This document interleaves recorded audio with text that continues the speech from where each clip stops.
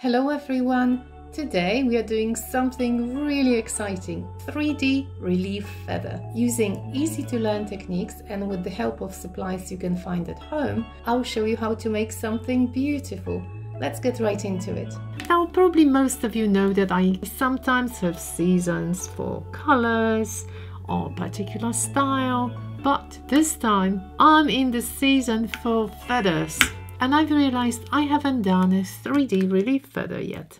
We will be working with 50 by 20 canvas, lightweight long canvas. I've done a peacock feather once, a glue gun peacock feather once, but this time I want to make feather out of my paste. I'm going to cover the canvas with gesso so that we've got a nice background. This is the gesso I'm going to use, super heavy gesso by Liquitex. But I could just use a regular one since I'm really not looking into some particular texture. Why? Because the feather is going to be the focal point, the feather is going to be textured. So all I'm doing, just covering the canvas. Forgive me the noise. I've finished, and as you can see I spread it, leaving the minimal imperfections on purpose just to make it more interesting, but it's still flat and I'm not going to add any more texture. I think this will be enough. I usually draw my designs on paper and then I transfer them here, but because it's going to be just one feather I might as well try and position it here the way I want it to go. I'm doing it gently because if something goes wrong I won't be able to rub it off. It can't be really touching the edge. I mean it can be, but then I won't be able to fit it. But like that. Now I could leave it and come back with a piping bag and make those little sections. Or I can draw them. Maybe that will be easier. As you can see by the mess, I am rubbing off and changing and trying to make the feather look appealing. Some sections, as you can see, overlapping. We'll see what it's going to look like with my paste, but at the moment I am kind of trying to figure out how to make it look good. I think I am pretty happy with the shape. What are your thoughts? It's going to be changed slightly with the paste. Once the feather is ready, I can mix my two ingredients. I am going to use heavy gesso and all-purpose filler, my own combination. Of course, you can use any modeling paste. I tried this one on its own before, that works as well. I tried heavy gesso on its own, it's also fine, but I kind of like it combined, like the texture. So I'm going to mix it here. I'm not really thinking of any proportions, just roughly. Probably need quite a lot. It's a long feather. So let's start with that. And I'll probably use the same amount of gesso. Fun mixing. I should have put it on a sturdy background, not like this, but it's all right. I rolled my own cone, so okay, I'll use it as a piping tool. And let's put it in. That's it. And now I'm going to close it. It's quite a lot. It's the biggest one I've made so far. I can use just a plastic bag, but I thought this is going to be more comfortable. Okay, we're ready. I just need to cut the tip off. Cutting the tip off, I'm not sure how thick I want it. Maybe I should make it smaller first and then bigger. Let's test it.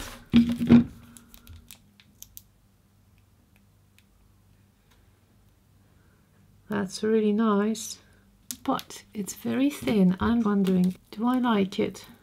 Let's cut a little bit more. I think this is going to be perfect. However, the really tricky part is this mid part. I'll start with the shaft and then continue with the radius. I probably will have to go twice over the shaft, maybe.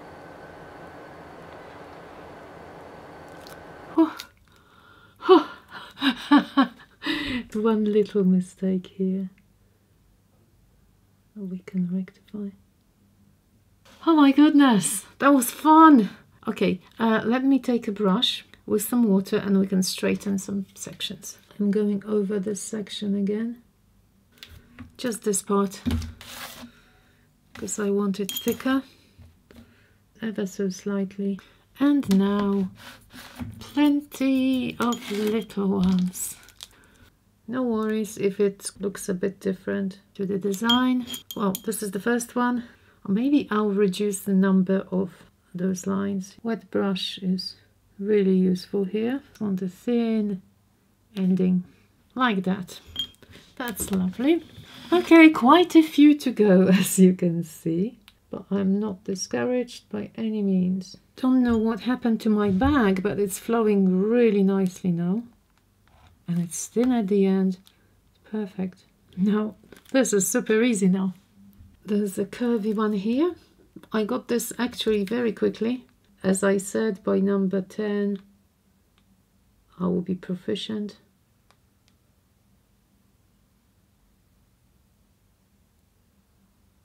See how easy? That's a long one. That's probably one of the longest ones. If you do it pretty fast, it's nice and smooth. And I join them using a brush. I can't believe how efficient this is. It feels like nothing is gone from here, and I've done half. Trying to stretch it in some places to make it thinner. Oh, if you're wondering, the other half is already dry. That's why I put my hand on it. Time to paint it. I am going to paint the whole thing with some neutral colors first, and then I'll decide what else. So we'll start with obviously white. At the same time, I don't want to clog all those lovely... Can you hear it? Oh, so nice. So what else? Well, I'm going to use burnt sienna, burnt umber, and a little bit of grey, I suppose, or silver. I am only going to use soft brushes because I want to be very gentle with my feather. Burnt sienna. Oh, might be too much. I prefer burnt umber. I don't know, burnt sienna looks a bit kind of pinky here, doesn't it? So what I'm going to do, I'm going to add a bit of gold into this one to get rid of this pinkiness. It wouldn't have to be gold. I could have added some yellow, for example, and mix them together. I've got an interesting color here. All right, that's more like it. Oh, that's a pretty color. Yes. This is going to be a quick job. One quick layer as a base color, and then I'll think what else. I'm trying to be quite careful with my little wispy bits. This Naples yellow did the job. I don't want it to be uniform. It's going to be, there will be some shadows later on, so that will take me a couple of minutes and I'll be back. I had a bit of darker paint here on my brush, but actually that does not look bad, so be brave. It was supposed to be just the background, but at the moment I'm adding some darker stuff here and maybe to the background as well. I will of course add some other deeper shadows later. I'm doing something quite silly. I'm trying to achieve a dry brush effect with a soft brush, soft blender, but at the moment, as I said, it's all right because this is all in the background. I'll change stuff anyway. I think I should leave it to dry and then come back later.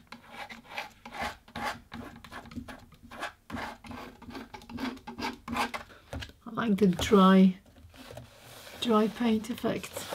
It looks pretty cool, doesn't it? Let's leave it for now. Such a small detail, but makes a huge difference. Let me try a bit of yellow ochre, because I still got this kind of hint of pinkish brown I want to get rid of. Well, that's nice, that's nice. A little bit of this in places. I don't want it completely yellow, no, not at all. However, I want a mixture of color. Now I'm adding darker color closer to the midsection, and it's a mixture of all the browns I've used. I'm making this part maybe a bit darker than the other, and I still think that of all the browns, the burnt umber, I don't know, in my opinion, works best. I will be adding some lighter values as well, but at the moment I'm enjoying this. little bit of this color now on the edges. Just a really small amount.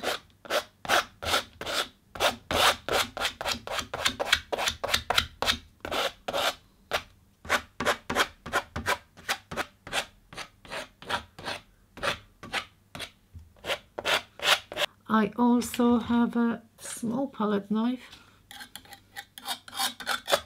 I'm touching some of the edges with a bit of white.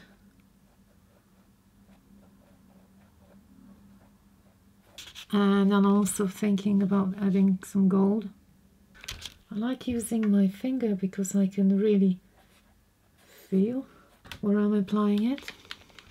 Really smallest amount ever, but it kind of popped, didn't it? Yes, I'm going to add some gold now. This might be a life changer. Look at this side now, so nothing shiny. Okay. Oh, yes, yes, yes, yes, yes. It doesn't have to be everywhere, but definitely it's quite subtle. What do you think of this look now? Time for some more sparkle. Gilding paste. And a brush. Small brush. As usual, I'm not sure how much to add. It's a bit frothy.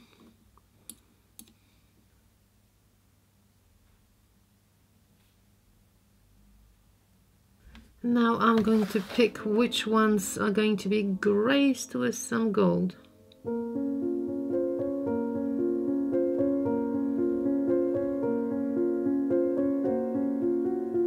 Okay, one side down. Oh my goodness, I forgot about it for half an hour.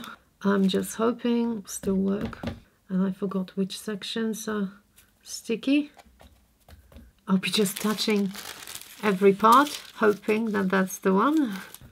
Okay, so I would apply for the whole feather and I'll be back with a brush. Wow, it looks so much, but I'm sure it won't be. One side of this.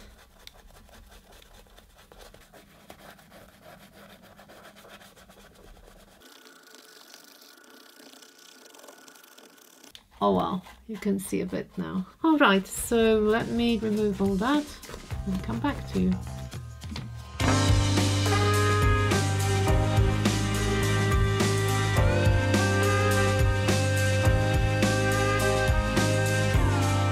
Well, there we are. I've done many feathers before, but none quite like this one, so I am very excited to hear what you think of it. If you would like to help support the channel, you can check out my Patreon for lots of extra content. I hope you have a great week and I'll see you all next Saturday. Thank you so much for watching. Bye bye.